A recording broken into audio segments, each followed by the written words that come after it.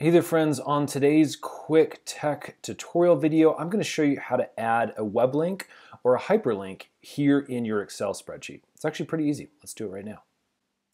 Okay, so we are in a really simple spreadsheet here you can see in Excel. I'm using a Mac, but this is going to look very, very similar on a PC.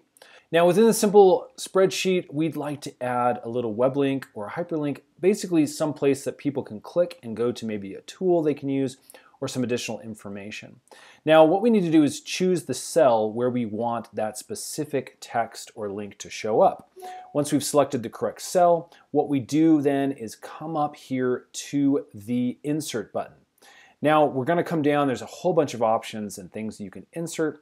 What we're looking for is this link button over here. I'm going to click on that, and as you can see we get a little text box that comes up with a couple of options. So what I want to do up here at the top is I want to select the text that we want to actually show up down here in this box. In this case, let's go search, and what we're going to do is we're going to send people to a search function that they can use on the internet. So for that, I'm just going to put in www.google.com.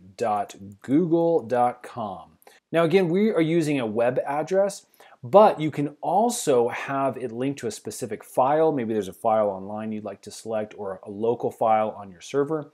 You can actually link within the document, which is really nice, or you can actually put an email address. Maybe you have the words Mary or Joe or somebody from the spreadsheet up here. You can actually type in their name, and then once they click on the name, you can actually have that go directly into an email format, which is really nice. Again, we just want to have people search on Google, so I'm going to click OK. Once I do that, you can see that we now have our search text. You can see if I hover over it that it's going to go to google.com and open that up. So again, really nice little tool to have, and you can insert different options here in your spreadsheet. Friends, I hope that helps. Again, it's very simple, but should give you a great jumping off point. Hit that thumbs up if this has helped, and then subscribe because we're making a ton more Excel tutorial videos. Those will be released really, really soon. Thanks for watching. We'll see you again in the next one.